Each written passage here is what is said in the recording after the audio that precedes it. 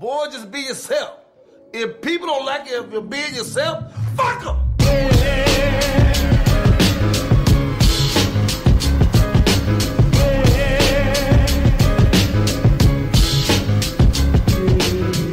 It's Big Los, Hollywood Kev. And welcome to, as of now, the final episode of The Noize. If you haven't yet, you can still follow us on the big three, Facebook, Instagram, and Twitter at The Noize Podcast, so you can stay caught up with any updates with what's going on with this podcast. But of course, as always, follow at Beat Network on all the social medias. I think it's Beat Network 1 on Facebook. Somebody got to Beat Network on Facebook before I created Beat Network. But they're not doing shit with it, bruh. Yeah, they just sitting on it. And of course, trying to contact Facebook is like trying to get in touch with the unemployment office right now. Shit is, man. Especially during the fucking pandemic, during the real meat of the pandemic. Trying to get in touch with Facebook, they ain't having it. They ain't trying to hear nobody. We ain't got nothing to talk about. You hear me? Right. But yeah, go ahead and follow us on Facebook, facebook.com/BeatNetwork1, at Beat Network on Instagram. Need to get this shit back up and running, but I think it's at Beat Network on Twitter or Beat_Network. It's one of those. Something. Just type it in. It should pop up. And definitely download the Beat Network app on Amazon Fire TV stick. Just search Beat Network. It'll come right up. We are the only one. Yes, we are.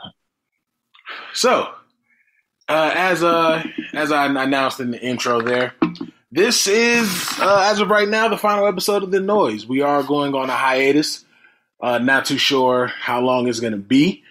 But it's a lot of things that need to be figured out on the personal side, on the side of Carlos Sampson and Kevin Shaw. But just understand, and those things have been affecting what Big Los and Hollywood Kev does. And that's just being completely honest with you. Before we get into, we won't get too much into our personal, at least I won't, Kev, completely freedom for you. We do want to say that it's unlike the Joe Budden podcast. Why was I just about to say that? It ain't no Joe Budden shit, man. It's definitely no Joe Budden shit. You know what I'm saying? Me and Kev, we've been tight. Coming up 10 years next year.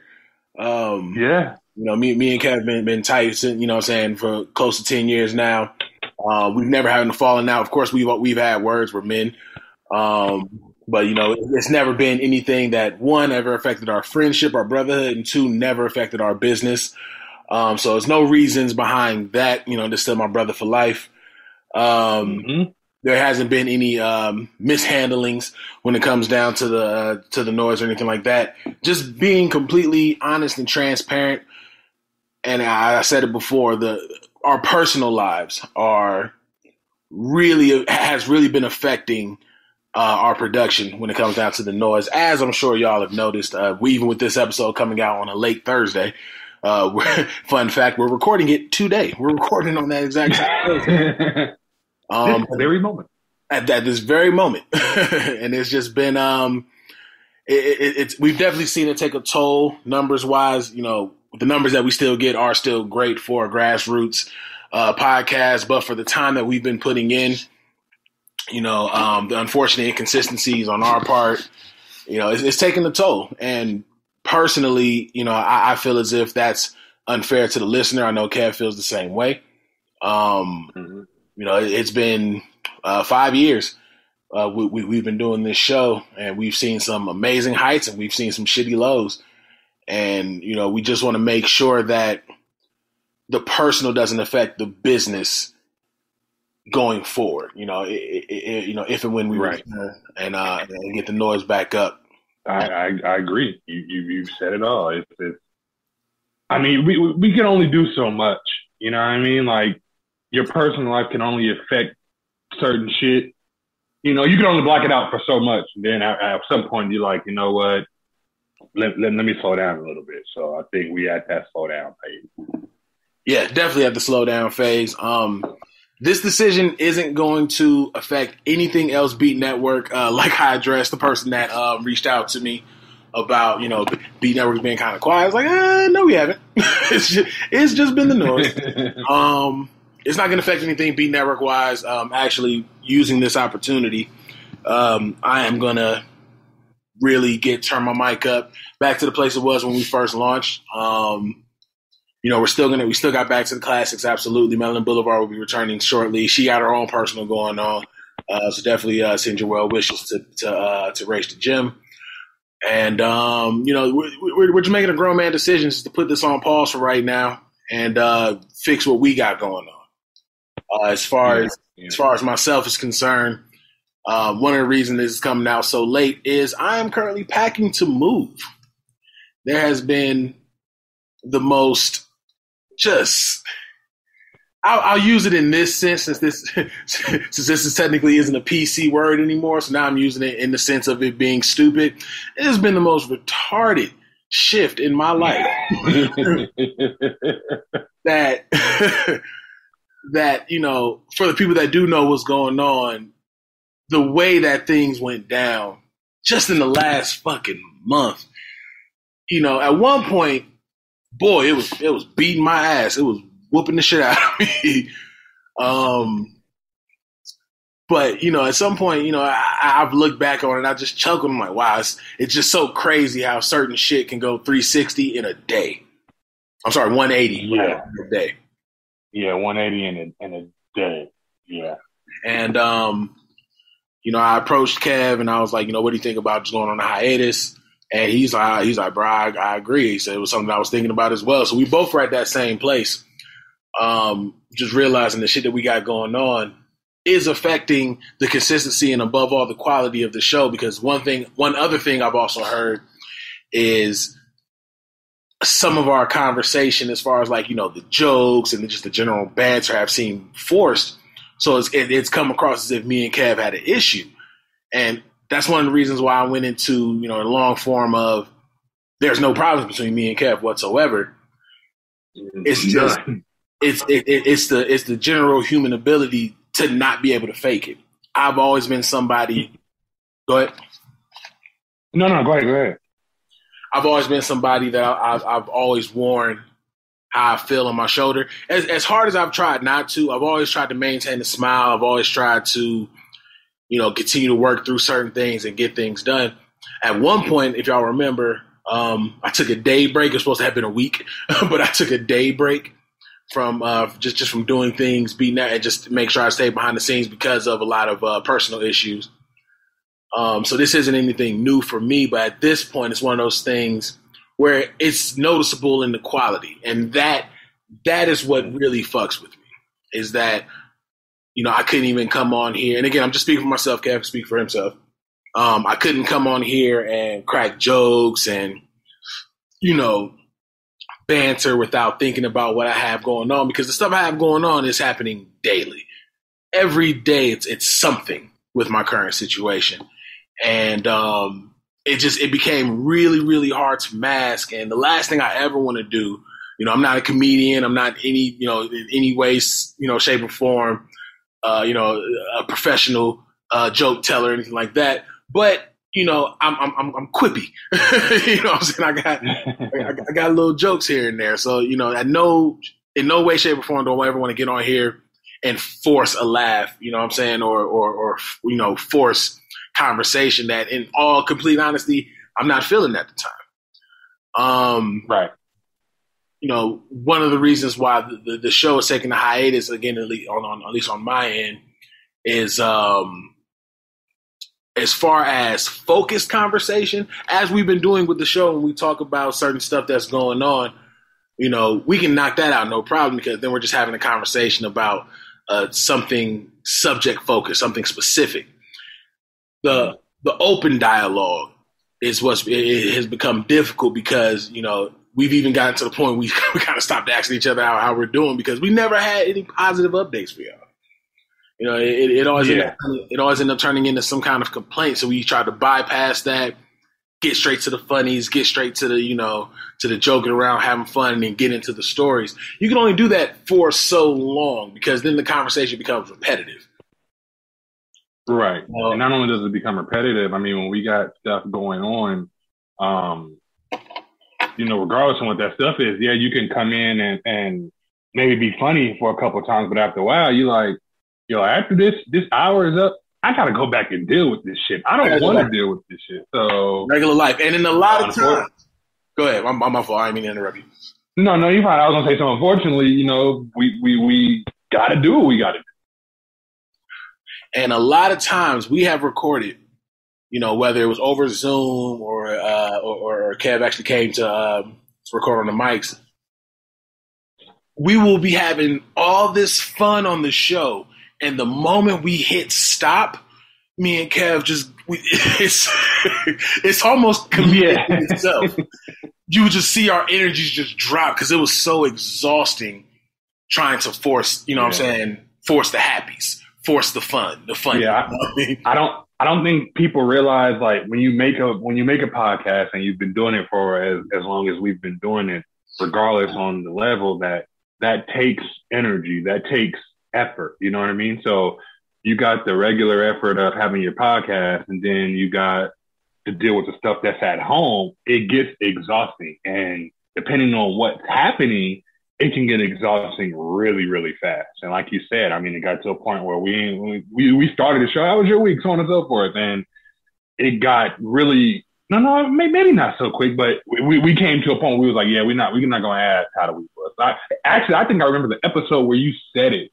You had asked me how my week was going, and you looked at me. You was like, you know what? I'm not even going to ask you how your week went. And we just stopped. And we just stopped from there. So people just got to realize that everything takes energy. And if you want to do a podcast the right way, so to speak, you're going to put in that energy. But when it's something else personal that's going on that's taken away from that energy, it's hard to maintain. Yeah.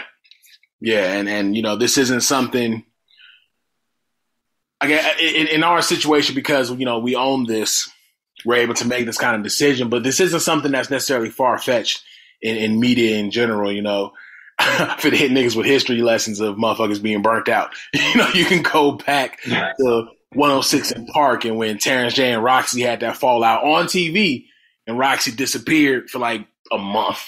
You know what I'm saying? Right. You got the fallout between Angela Yee and Charlamagne the God, and Angela Yee disappeared for like a month. You know what I mean? Like, it's,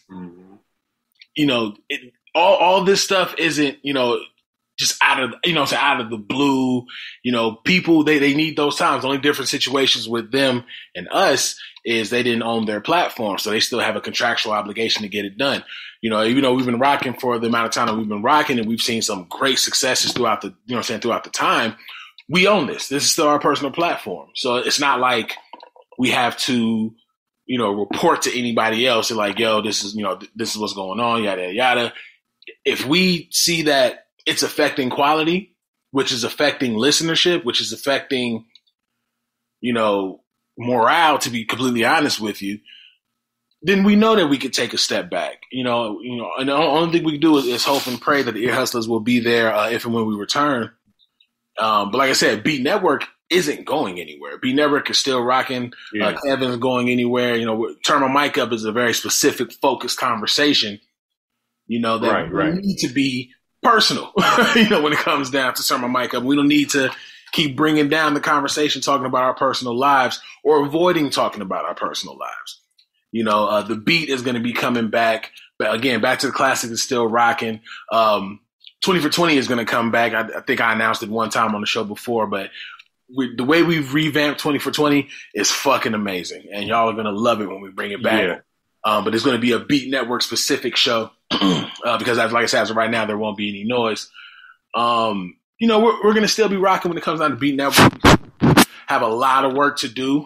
We've been filling out a lot of media applications. So, y'all keep us in prayer and positive vibes that those applications come through. Because, coming out of this pandemic, I think this is the crazy shit, because for the stuff that we've applied for, it's all mass crowd shit. Yeah, that's the crazy part. The pandemic really was like, niggas, sit down somewhere. Go ahead, sit down. Y'all saw the momentum we was picking up in 2019, and we getting right back to that, and I feel really good about it. And I'm really excited about it. But like I said, man, we don't want to bring anybody down. We don't want to make shit feel forced and then people walk away because of quality. The people that walked away because of the inconsistencies, I can understand.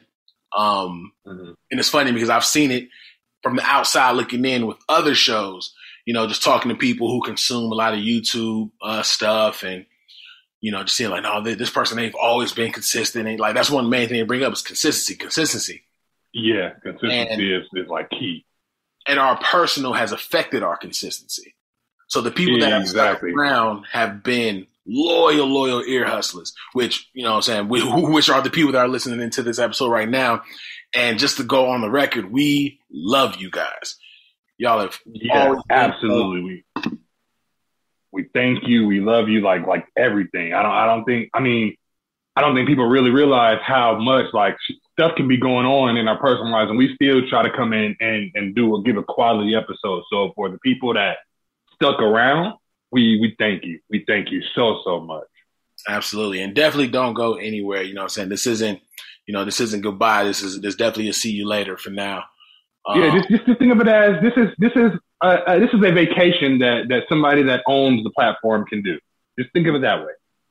You know what I'm saying? When somebody goes off to school or when they go off, you know, to the military or whatever, that mean you ain't never going to see them again. I mean, unless some bullshit happens. Well, unless it's the military, yeah, but you know what I'm saying? But 9 times that hopefully they're going off to the military to work a desk job. There we go. Yeah, they're going to the military. They're becoming a cook, some shit like that. You know what I'm saying? And working in military accounting, you know, taking care of the budgets. You know, this is a military budget break. You know what I mean?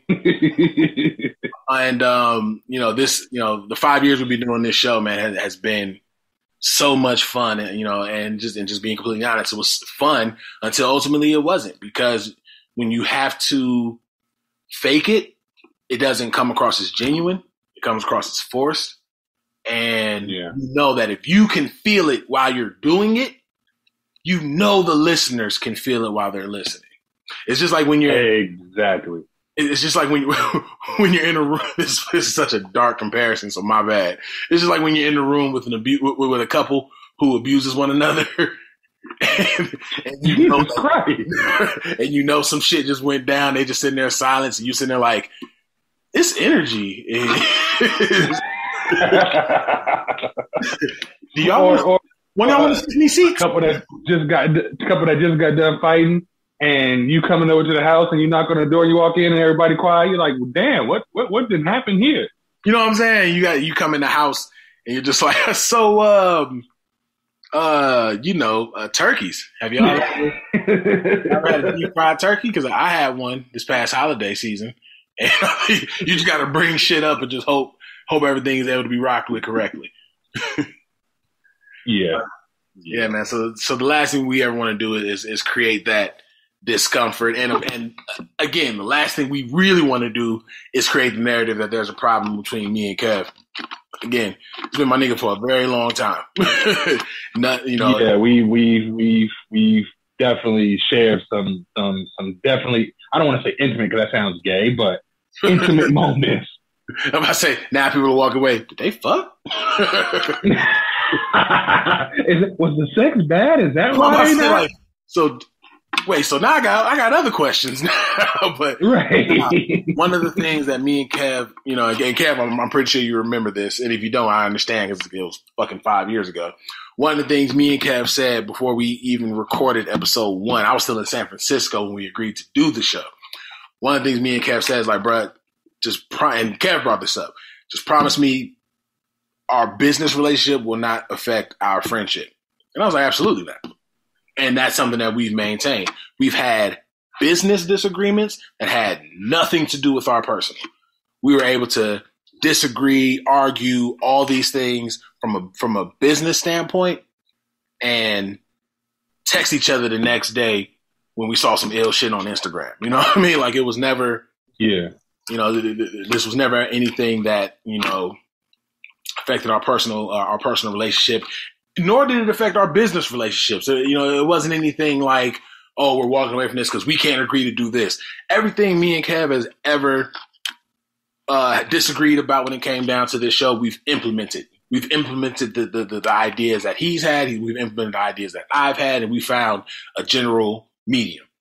So it's not so even in those disagreements, they were still effective and they still contributed towards the show. And that's one thing that I honestly take pride in when it comes down to a lot of these business relationships, because one, you'll watch it ruin a friendship. You'll watch it ruin a relationship, because of the business getting so personal.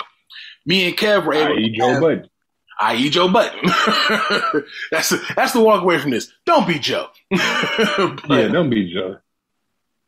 But with me and Kev, our disagreements always led to the betterment of the show. And, making sure that we did what we needed to do to get it going.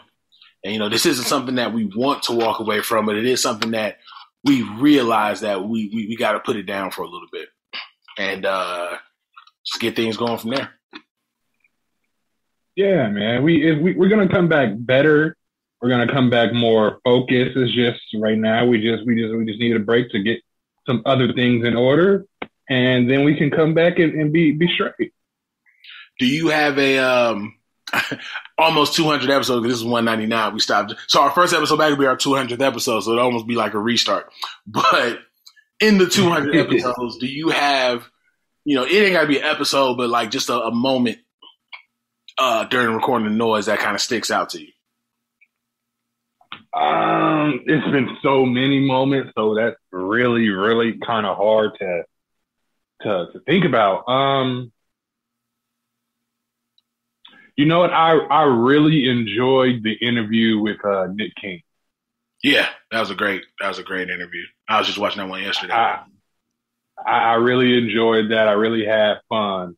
And actually, last episode, I walked away like, shit, that was a solid episode. I like that episode. So there has been a few. I would say the best way for me to look at it, in the course of a week, there might be one or two episodes where I'll be like, okay, that was that shit. Right. You know what I mean? It's not that I dislike the other episodes or anything like that. That's not the case at all. I like those episodes, but it might be one or two that really sticks out to me. But off the top of my head, the episode last week I liked, and the episode with Nick King I really liked. Yeah, that episode with Nick King was phenomenal. Definitely one of my top points. I got a couple. As far as moments, okay. As far as moments, I love doing Black Podcast Month. That was just that was dope. That was such a dope experience. Being able to, reach all the way out to London with the ladies from the Lemon Shade podcast, which was hilarious when we were talking about how Quincy Jones had just completely run out of fucks for putting Michael Jackson's business out there. Those ladies were amazing. I don't think they're even doing their podcast anymore. I could be wrong. I have to look into it, but I don't even think they're doing their podcast anymore. But even doing their show helped our international numbers, shoot up to a place that I was like, damn, y'all got to follow it like this, and y'all doing our local shit. Hey, appreciate you. Yeah, like, and just at one point, that helped us, make London our number 2 market, which was fucking phenomenal. Like, I remember showing Kev the numbers we were doing in London. He was like, where the fuck these people come from? And then also recently, where were we big? We were big in Amsterdam.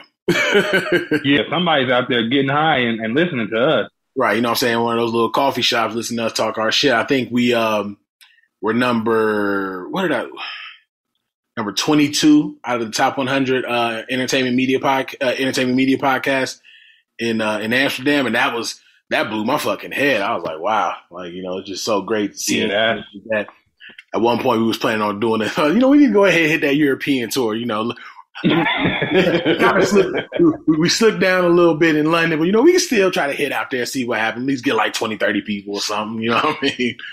But that doing Black Podcast Month introduces a lot of people. Without Black Podcast Month, we wouldn't have the relationship with Race to Gym that we have. That's very, very true.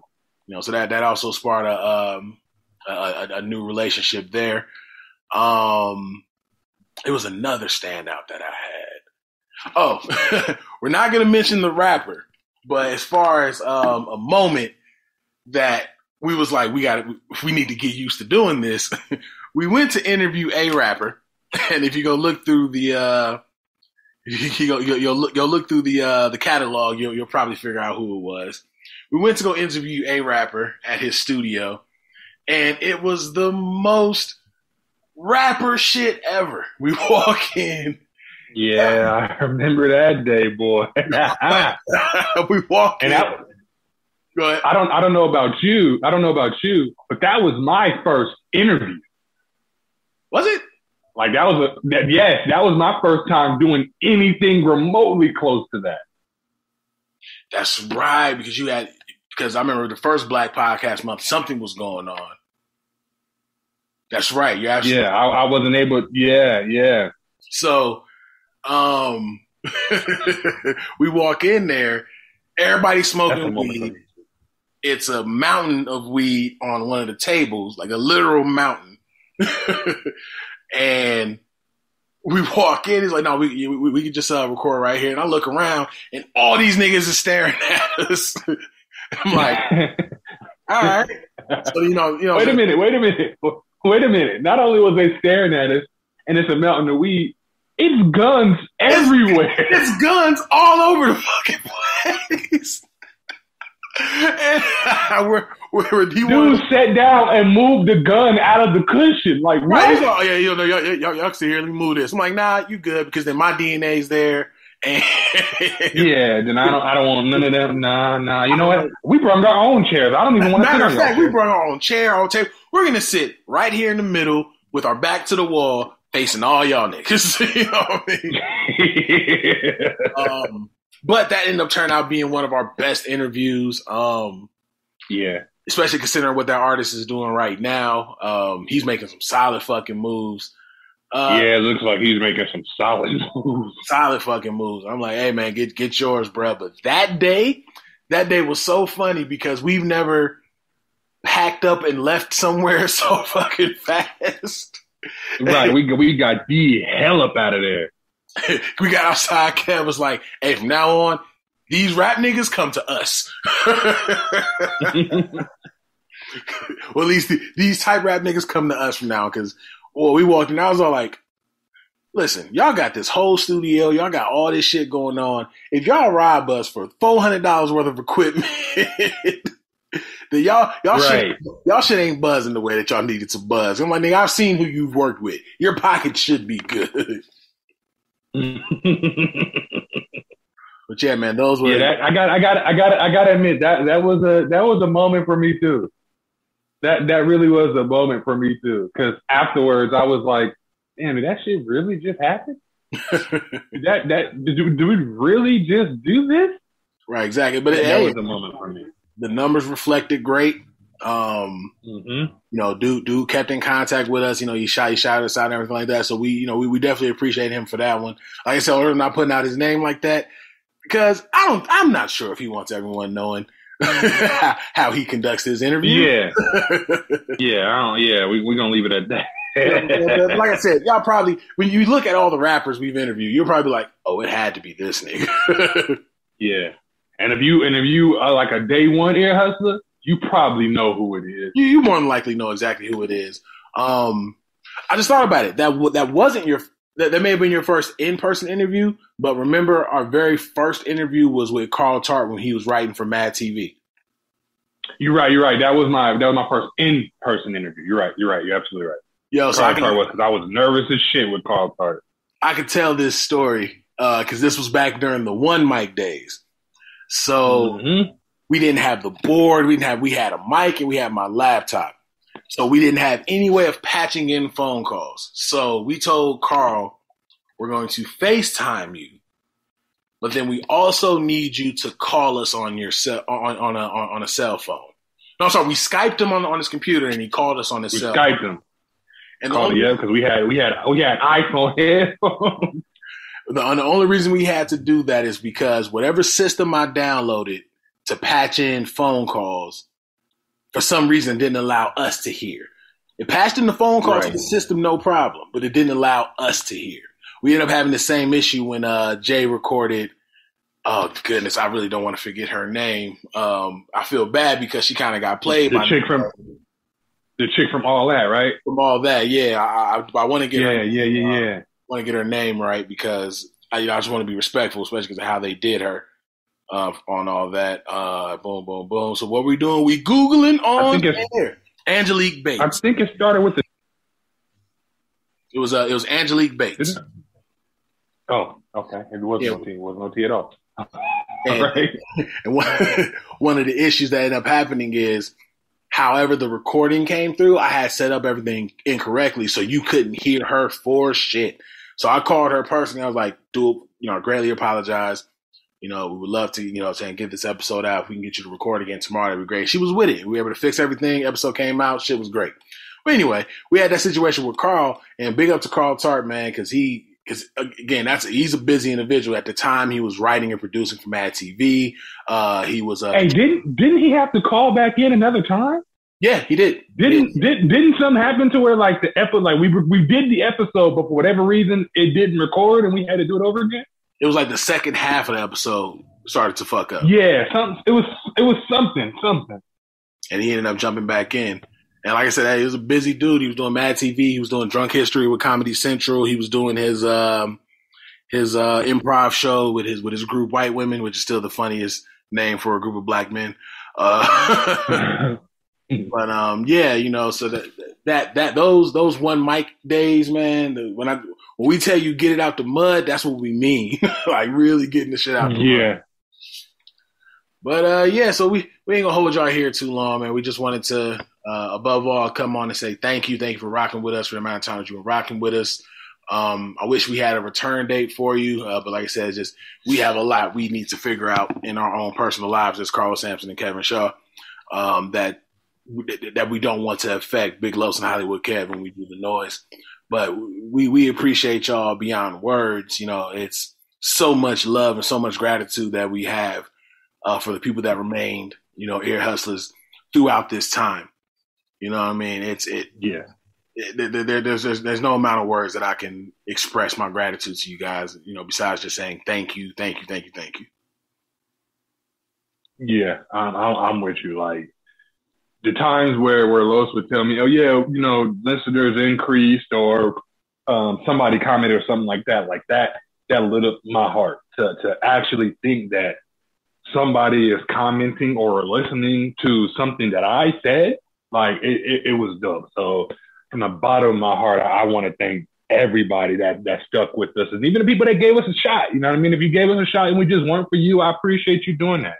But I just really just want to thank you. Just thank you. Not only thank the ear hustlers for listening, but thank you for you choosing me as your co-host, man. And and I'm happy that I know we're gonna be straight when we get back. Absolutely.